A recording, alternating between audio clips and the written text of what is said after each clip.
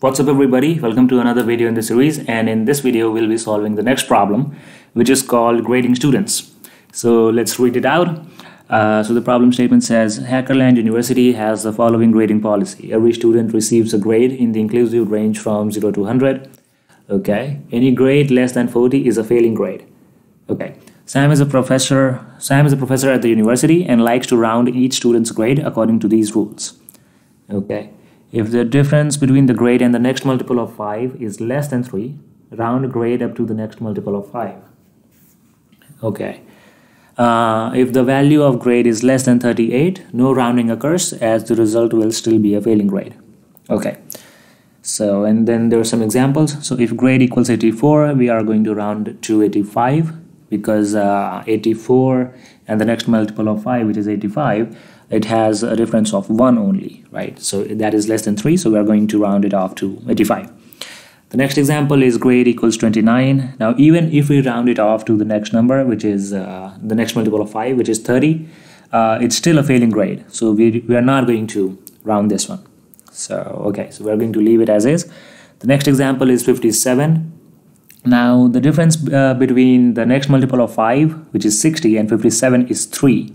So it is equal to 3 but not less than 3, right? So it has to be less than 3 for it to be rounded off. So we are going to leave it as is as well. So we're just going to print 57.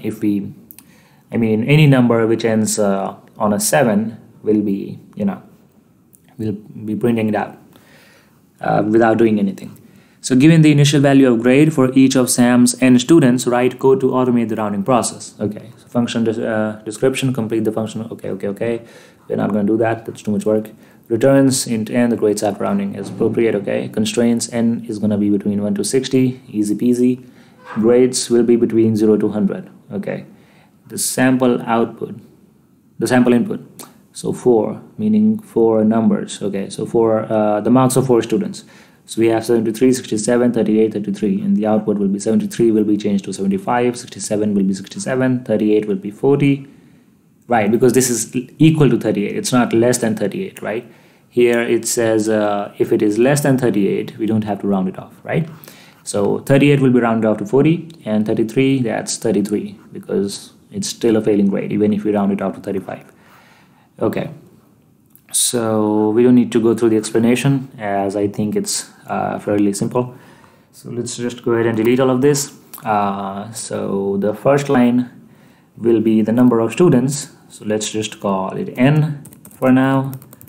Do input, okay, and then we are going to loop through this. So for underscore in range n, we are going to input the number, right? So it's just simply going to be marks, or let's call it grade, and then it's going to be another integer input, right? So let's just pass it into a function. We're going to create a function called round. Okay, we can't call it round as it's a predefined keyword. So let's call it round off. Okay, round off. It's round off, right?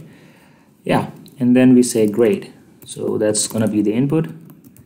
Let's do pass for now. So we'll be defining it in a bit. So this is the grade. We'll be passing it to the round off function, right? And then we are simply going to print it out, right? So we will simply print out the rounded off grade. Okay, so let's write down the logic for the rounding off process. So we already know that if the grade is less than 38, we don't have to do anything. So we say if grade is less than 38, right, return grade. So we're not going to do anything in this case. We'll simply return the same number. And if it is not less than 38, meaning that it will be more than 38, right? So in that case, what we will do is we will see what the difference is between the next multiple of 5 and grade of the student, right? So we do, okay, so what we can do here is we can do grade modulo 5, right? And that should give us the difference. So let's say we have 33 here, so 33 modulo 5 will be 3, right? Because 5 times 6 is 30, the remainder will be 3, right? And 3 if the difference is equal to 3. It's not less than 3, right? So we're not going to round it off. But if it had been 34, then this thing would be 4.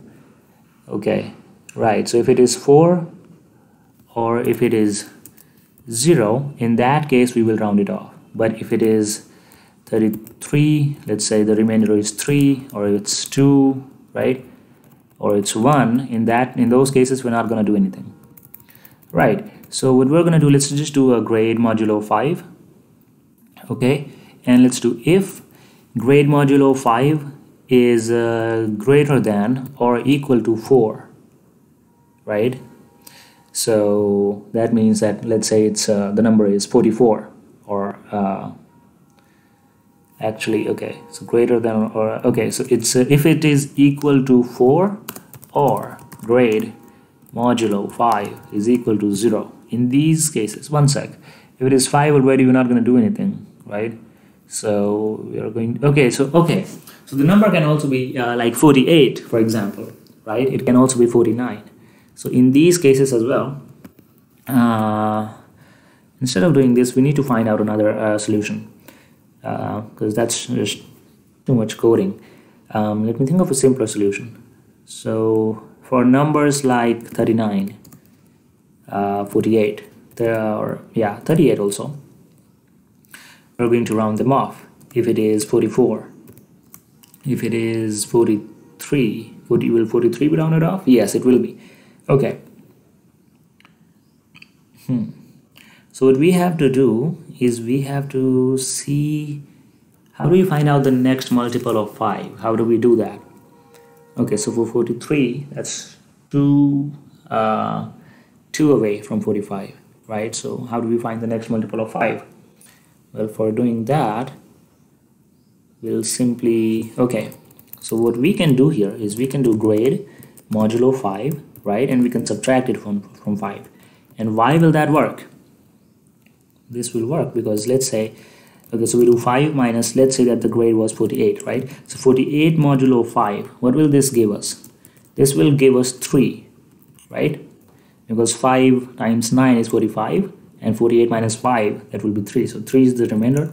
So we simply, this will be replaced by 3, and 5 minus 3, that's 2, right? And 2 is less than 3. So we will be rounding it off to the next number. So we'll simply add this number, right? So let's just do this. Okay, so if this number, actually let's actually store it somewhere. So let's do let's call it difference, or a diff. And if diff is less than or equal to 2, what we're going to do is we're simply going to return grade plus difference, and that should work, right? So okay, so let's take an example. So for examples, we have 73, 67, 38, and 33. Let's just do a dry run. Okay, so if when we get 73 is not less than 38, so this if block will not be executed, will come here, down here, right? So 5 minus 73 modulo 5, which is 3. 5 minus 3 will give us 2, right? And it is less than equal to 2, right? So the difference was 2. So we will simply add 2 to grade, which is 75. 73 plus 2, that's 75, and we'll return 75. And then that will be printed out here. In case of 67, 5 minus 67 modulus 5. 67 modulus 5 will give us 2, right? Because we can get to 65, and then that's the next multiple will be 70, right? So okay, so 70, okay, 67, okay, so that gives us a 3. Wait a second, what will that give us? Let me just do a simple check. So let's do 67 modulo 5. That gives us a 2, right? And 5 minus 2 is 3. And it is not less than or equal to 2. So we'll simply print 67, which is what we want, right? In case of 38 also, we'll simply do 38 modulo 5. It will be 3, right? So 5 minus 3, that's 2. So we'll simply add 2 to the grade, which is 40. And we'll print 40. Right, and in case of 33, this block will be executed, so because it is less than 38, right, and we'll simply return 33. Okay, so it should work. So let's just simply do run code first, and if that works, okay, it's not working. None. Oh, one sec. What am I doing here? Return grade plus difference. In this case, we're doing that.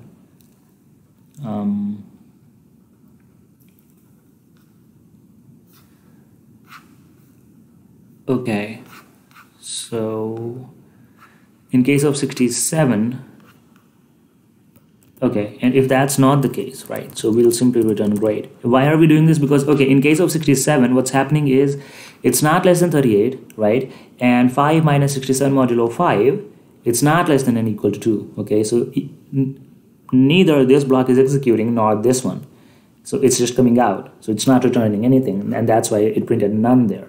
So in that case, we simply return the grade, right? So let's do run again, and this time it should work. Okay, it's working. Let's submit it because I don't think anything's wrong with my code. Okay, so all the test cases are passing, and that's one solution for this question. So yeah, that's it. So if you have any questions regarding this video or anything in the approach, you can put them down in the comments below. If you have any improvement that you might want to suggest, you can put those down in the comments below as well. And if you like the video, like and subscribe, and I'll see you in the next one. Thanks for watching.